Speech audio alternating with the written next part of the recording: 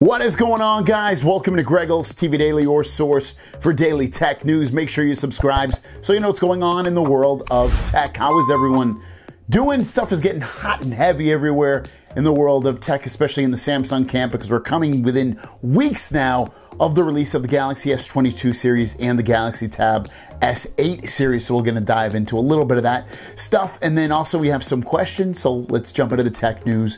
First, our first story of the day is about the Galaxy S22 Ultra and the S Pen. Because, you know, if you think back, there was rumors of them, if they were going to put an S Pen into the S22, it was going to make the battery smaller or the battery wouldn't be as big. Well, this headline had me thinking a lot, and it's coming from the folks over at sammobile.com. And as you can see, Galaxy S22 Ultra proves that the S Pen is not an issue to battery capacity. Because if you think about the battery inside of the Galaxy S22 Ultra, 5,000 milliamps is, I think that's the same amount as it was last year, right? And now we have an S Pen in there. So obviously they're able to still fit a nice size battery inside of the phone, and we're still able to get probably better or equal battery life like we could last year. And now you have the S Pen inserted into the device rather than being on the outside. So everybody wins here. If you don't want to use the S Pen, whatever, but you still get the same battery. And if you do want to use the S Pen, great, you still get the same battery and you have the S Pen inserted, so it's a win-win for everybody. Next up is kind of what's been leaked so far for the Galaxy Tab S8 series within the last few days. And I kind of wanted to just give you a little rundown of things because we got a nice little tweet from Anthony who put everything into, again, a nice little list of items here, so which is kind of cool. So what is leaked of the Galaxy Tab S8 series? It's now 52% faster on the GPU side than the Tab S7 series. So gaming is going to be a lot better in that regard. New display on the Tab S8 Ultra, which is great. Who doesn't want a new display technology built in there? Improved accessories, which is a needed thing, especially keyboard accessories. I'm hearing that the Tab S8 Ultra is a real, well, somewhat real, laptop replacement. Improved speakers, that's awesome. Better sound, hey, I'm all for that. True 45 watt charging, so things are really gonna charge at that 45 watt speed, meaning I know within the S22 Ultra, for instance, you're gonna charge it about 13 minutes faster than you could on other 45 watt charging systems that Samsung has released in the past. So 45 watt faster charging is going to mean shorter times that you have to actually charge up your device. One UI 4.1, which is their new software. New and improved S Pen, meaning you get potentially, I guess, new S Pen features as well. Improved battery life. This is all win-win. New front ultra-wide camera so that when you're using it and you move around, it's going to follow you around the room theoretically by zooming in and zooming out.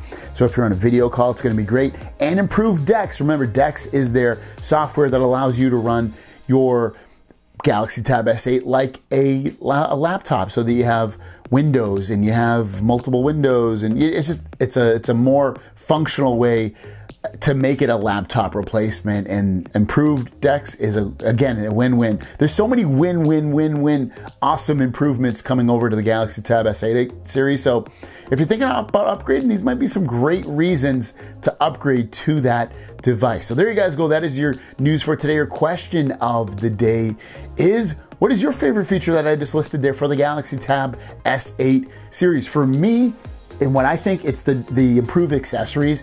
That's one thing that held me back on the Tab S8 Ultra, or Plus I should say, was the keyboard cover just wasn't that great. It was floppy when it was on a surface that wasn't completely steady. So I'm hoping that they really improved it this year with the Tab S8 Ultra. With that said, let's jump into the Q&A portion of the video and drop that beat. First question comes from Dave. Hey Greg, why doesn't China sell the Oppo Fold in the US? Seems like a no-brainer. They can make so much more money doing this. I can't figure this out. I think it comes down to probably they don't think they would sell that many, which is probably true. I mean, it's hard to get into America and make a splash, especially when most people have Samsung and Apple phones over here. I would guess it just comes down to economics. That's my major guess. Other than that, I don't think they have anything going on with the government or anything, so I think they're fine in that situation.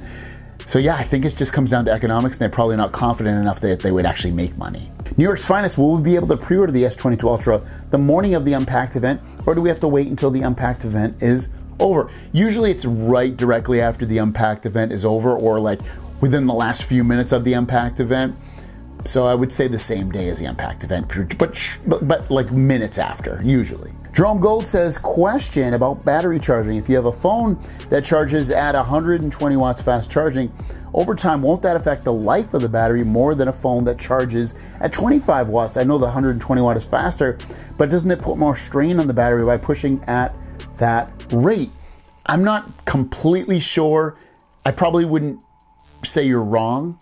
I would expect maybe you're somewhat right, but in the grand scheme of things, I don't know. Will it kill the battery that much? Maybe. I really don't know. I don't know. But I mean, I would guess also most people, the majority, maybe I'm wrong, majority of people probably want to upgrade before the battery's completely toast anyway, so it probably doesn't matter. But yeah, it's a good thing. It's something smart to think about. I just I don't know. I know people are gonna be like, yes, it does, but do they really know? Who knows? I haven't seen I haven't seen tons of articles that pop up in my feed that are like, oh, don't use fast charging. It completely kills, especially 120 watt. I know some people will say any fast charging kills it, but I guess it remains to be seen in some ways. Sachin Achara says, thank you, Greg, for great content as always. Question, how much of improvement in periscope zoom will be in the S22 Ultra? 100x zoom still suffers in S21 Ultra. Why Samsung's keeping 4-year-old ultra-wide camera? It doesn't have OIS. Blessings to your day. Yeah, I don't know exactly how much of an improvement, if any, it will be, but I guess looking at some of their marketing, it seems like it improved a little bit. It seems like it's improved year over year, even by little bits of that 100x zoom. So I would guess just a tiny bit. I wouldn't expect a huge improvement like for clarity of 100x. And the last question comes from Silent Runner. I'm torn. I have the iPhone 13, but the deals they're offering for the S21 FE are insane. Should I switch over? Now, if you're ready to upgrade, you're gonna upgrade right now. I think over the long term, the iPhone 13 probably is a better phone. But you get a lot with the S21 Fan Edition. You get the 120 hertz refresh rate. You get a beautiful display. You get decent sound. You get updates for years to come. You know, in a lot of ways, or some ways, it is, especially the major ways, it is better than the iPhone 13. I would say if you're gonna keep one of these phones, if you're gonna keep these phones for like 3 to 5 years, get the iPhone 13. If you're gonna upgrade in the next 2 years, get the S21 Fan Edition. Thanks for your question. If you have any more questions, leave them in the comments down below with the word question as the first word, and we'll see you down the road. Peace.